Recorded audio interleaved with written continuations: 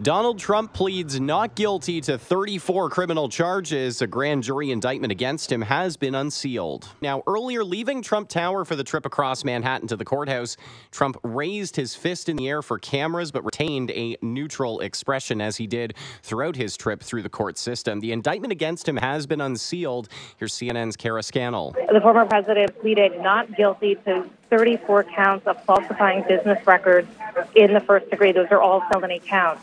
The prosecutor said that this was part of a conspiracy that started in 2015 and involved the payment of at least $130,000 to Stormy Daniels. He's expected to fly back to Mar-a-Lago from LaGuardia.